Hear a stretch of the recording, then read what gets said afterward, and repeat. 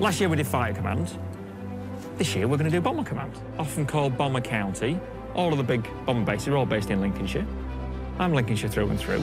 The plan is we're going to have a go at each of the jobs. This is me standing next to the Lancaster Bomber, that surprisingly is a lot smaller than you would think. It's only the length of like 2 buses. But hang on, I'm going to get in here. You get to that age, don't you, where you start making them involuntary groans when you get in and out. We're going to get in the back. Rear gunner. That's the tractor. Don't take notice of the tractor. You know, when you get bloody up at the height these things flew, you'd be bloody minus 40 in the back of you. And look at that. Bloody gap. Hey? Hey? Oh, but then they said it was probably the worst job of the Second World War, being dragged over Germany backwards. Right, we're going to go to the next place. Not very thick panelling, but that won't even stop a pellet gun going through that, would it? Look, up in there, that's the bomb storage. So, look, we're having to go up this step here because we've got bombs below. You see what we've got here? This is mid-upper gunner. Bit of a view. And then we're mantling up over here. This is a big wing spar. And usually that, you know, sort of below the fuselage, but because this plane was all about carrying as many bombs as possible, that meant having the main wing spar inside the plane. So that's what you have to climb over there. Right, what we got here? Radio operator goes here. Look at that busy fellow. Right, and then if we get lost, we've got the Astrodome. You see, we can get a look here. It sounds a bit funny when I'm in here now, doesn't it? And that's how we can navigate off the stars. Look at them, you can see them lovely engines there, can't you? Right. Navigator's place. Flight engineer. These are all his knobs and buttons and what have you. And then we've got the main man in here. This is the pilot's seat, right? Oh, you bugger, don't be touching that, do I? This is where the bomb aimer went. You see? There'll be a gun in here as well. So it'd be the front gunner as well as the bomb aimer. There we go, telling the pilot left, left, right, right. Right, press the button, bomb's gone. Bomb's gone. Yeah, it's a hell of a plane. Like in 1942, this is like space-age technology, like flown by lads that probably didn't have a car licence, you know, like 20-year-olds. Get a grip of that, eh? My word. My word. It's going a bit rusty, boy. Guy will get behind the controls of the aircraft belonging to the Lincolnshire Heritage Aviation Museum in East Kirkby, near Skegness. Flight Lieutenant Mike Chatterton was one of the RAF's most experienced large aircraft pilots. Yeah, what a man to be doing it with. I mean, I'm sure I've seen you fly the Lancaster no end of times. You can have a go at teaching me. This privately owned aircraft is 3 years into a 10-year restoration to return it to the sky. So while Guy can't fly it yet, he has been granted the rare privilege of taxiing it. So go on, what's it like? I would say that even though you've got 4 Mighty Merlin engines, you've also got a very heavy aeroplane. Okay. So there's a bit of a lag built in with it all. World War II pilots said that if you could taxi a Lancaster to the runway, then you could fly it anywhere. Try and get the left wheel on the concrete, not on the grass, on the concrete. Flight engineer Brad Winder will monitor the engines in a cockpit. Okay, this is where it's going to get noisy now. So if you go to crew chief and give him the signal star number 3.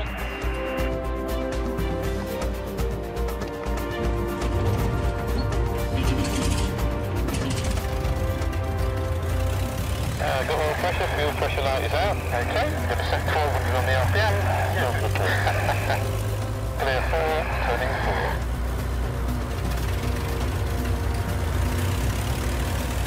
So get you to do this one then. Number 2 button, when you're ready, just press that. Yeah. Okay.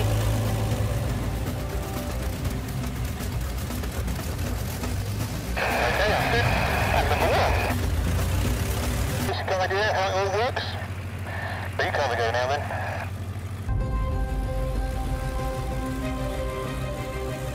You're off controller, release the brakes. And we're off. That's it, that's you taxiing a Lancaster. Do a left-hand turn now, so lift rudder forward and squeeze the brake. Pull the brake trigger and then has a bit of an effect. You can go a bit more, a couple more presses, and then it starts going where you want it to.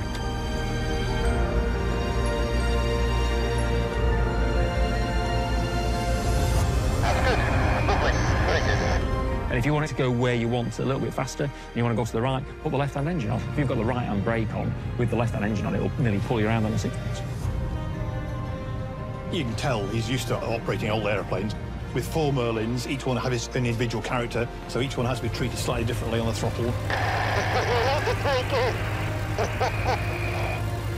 I then said to him, right, you know, well, now consider that's a training over. Show me what you can do. So we went and did what we call a high noise run, sort of simulating a takeoff. I'll give you a thumbs up. You'll release the brakes. We'll try and stay in a straight line. Ready? Yeah, good. Right. 2,000 RPM coming up.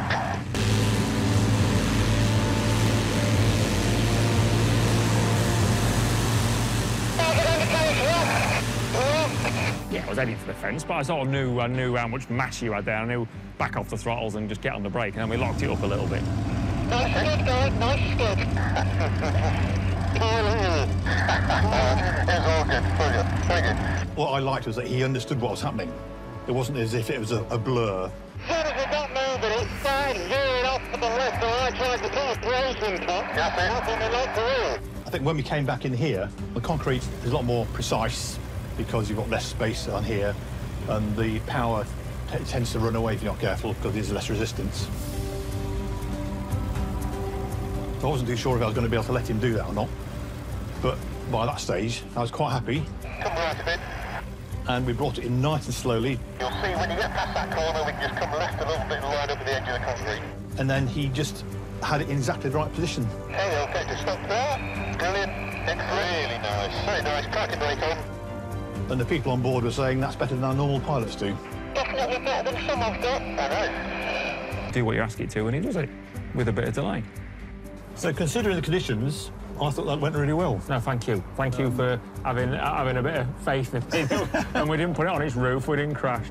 Can I imagine flying it? Yeah. Yeah. Come back again. Would you be interested in taxiing here? Bloody right I would. Would you? They're always looking for people to come and do it. Oh, bloody right I would. Time for the next Lancaster job. Brace yourself. We think this is the first time a mid-upper turret has fired a bullet since late 40s. But we have seen a few Eurofighters flying over in the past half hour or so. So if we could get one of them, or if we could get their attention, it might be funny. Go on. Mind your head on here. Yeah. And you've got to try and traverse yourself around this bit here. Yeah. Cheers.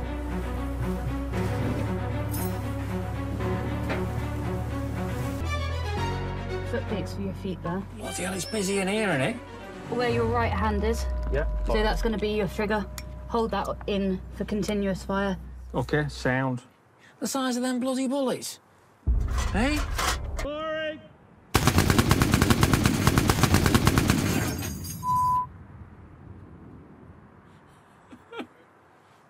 All right.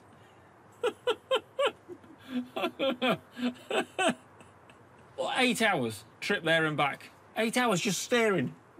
I think you'd be shooting it out, wouldn't you? As soon as you see someone's anything, you've got to shoot them before they shoot you. We've got a few more bullets we haven't used. Yeah, I think we should have another go here, haven't we? Come on. That's a bloody Eurofighter we missed. Firing! 3, 2, 1. Yeah, that was a goer, boy.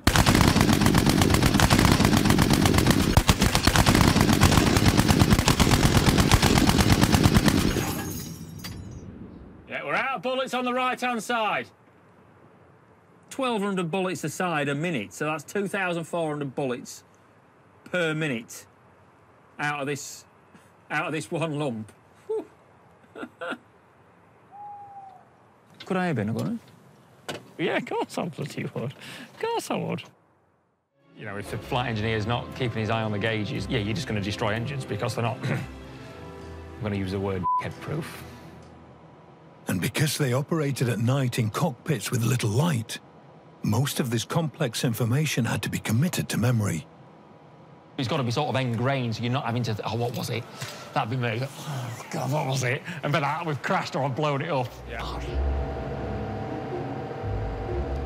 So it's all right, we're going to bolt that in. Yeah, that's another week's work. One man, a full week to get that ready to go. That's to pipe it all in, put the props on, tighten it all up, radiator on the bottom. Spot on. What's better than fitting an engine in a Lancaster Bomber?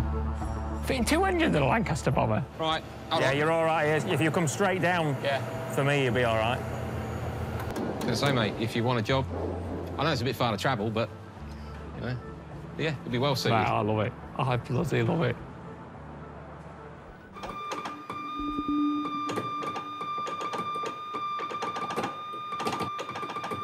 Watch those hand movements.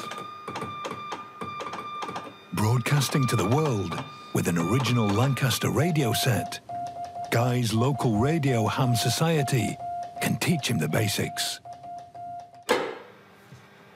That's it. That's it all Fair play. It's a pleasure to watch. Just sort of second nature to you. Peter Kendall, who served on the RAF Vulcan bomber that Guy once worked on, is helping his new recruits send a typically abbreviated wartime message. So best wishes 73 is...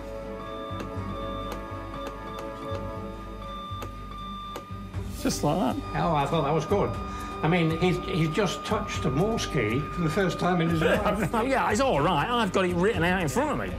It's time for Guy Martin to try the most important Lancaster role of all, bomb aimer. Do you want a cup of tea?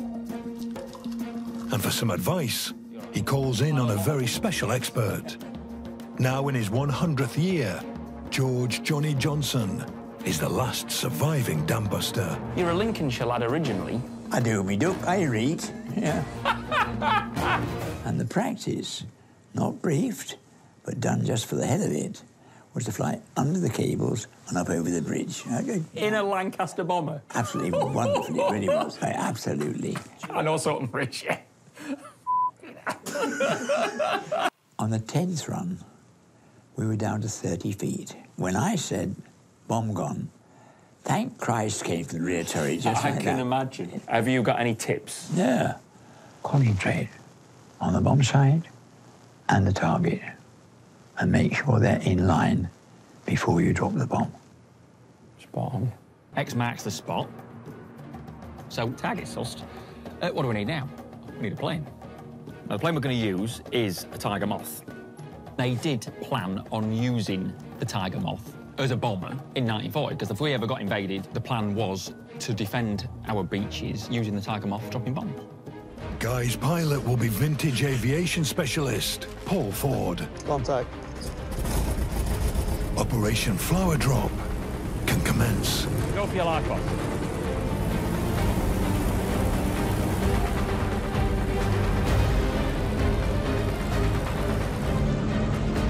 This is the right speed and the right height. There goes nothing.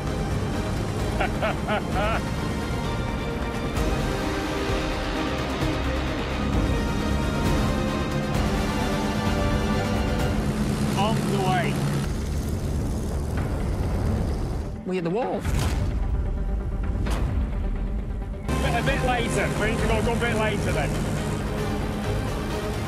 Gets the radio through. They're in the trees.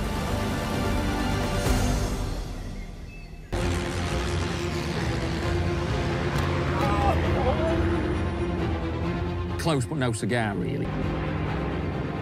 Right, so now I know what I need to do. I need to see the towers, right? Count 1, 2 and a bit, and then drop one, drop the other. Okay, now we're over the lake now. Arm doors open. Arms outside. 10 seconds, Bomb Island. Okay. Steady. Steady. Bombs away. Happy. There goes the cookie. Lucky, lucky, lucky.